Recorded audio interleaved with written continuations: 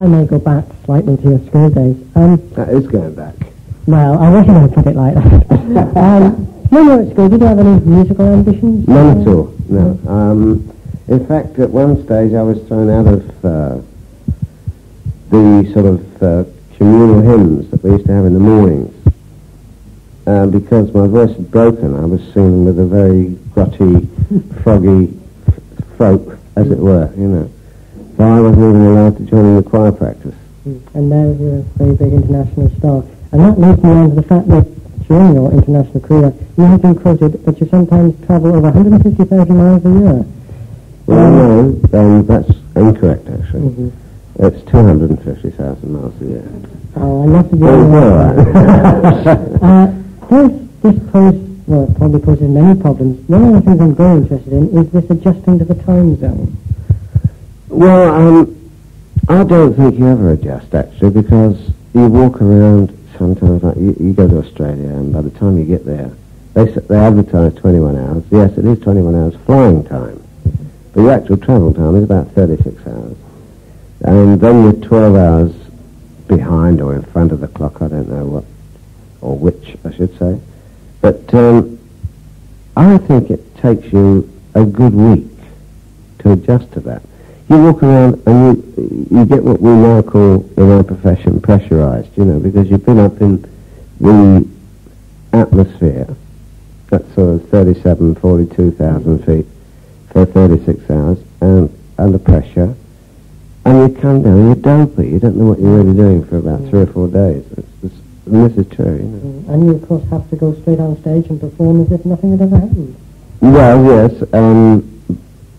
unless you're as fortunate as myself, and that is that if I'm going to go to Hong Kong or Australia or Canada or Los Angeles or whatever it is, I always try to go about 2 days previous. You can allow yourself time to... Allow myself time to get acclimatized, as it were. All this travelling must bring great Should I pressure. say acclimated? That's an American expression. Now we're going into the common market, I suppose we should go international. Any pressures in your home life due to the travelling?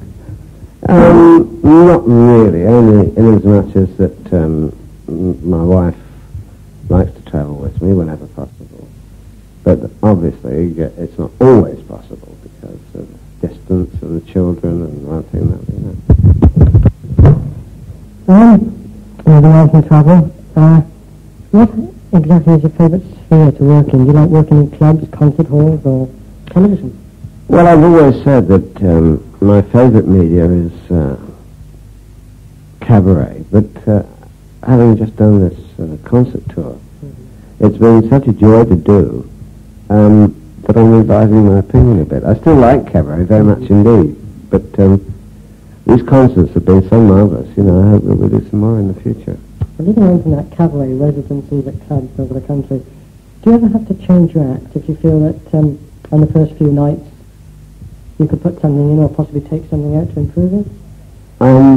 Well, all I can say to that is I'd like to know a night in cabaret when the act has been the same as it was the night before. Because we change it every night, you know, depending upon what people want to hear. Or, because we get requests and we take things out and put things in. It's more difficult with concerts, of course, because you've got the big orchestra. And if they haven't rehearsed the songs with the music, then it becomes difficult. But with clubs, when generally you're working with a small group, then it's very flexible. You can do more or less what you want. The name MATT MONRO obviously associated with certain well-known tunes that you have made very popular, but do you ever get tired for the same old requests, and do you like to try to find more original material in your act, or do you just have to keep on singing the old songs? Well, we have to keep singing the old songs, obviously, because that is the reason that we're doing the things that we're doing these days. You know, that's what the public have wanted to hear. That's what the public have paid money to come and listen to. But we try to intersperse with more modern material, as it were, you know. Finally, any hobbies? Hobbies I really don't have. I play golf badly. As badly as my musical director, Colin Keys. He's a bad golf player as well, so we get on very well together. Yeah, it's great, you know. He loses the ball and I lose the ball, so it doesn't matter. You know. I swim, Unfortunately, I don't swim as much as I should, as you can tell by my corporation. And I'm a television addict. I watch everything, up to the epilogue, and including the epilogue. And I disagree with him as well at times.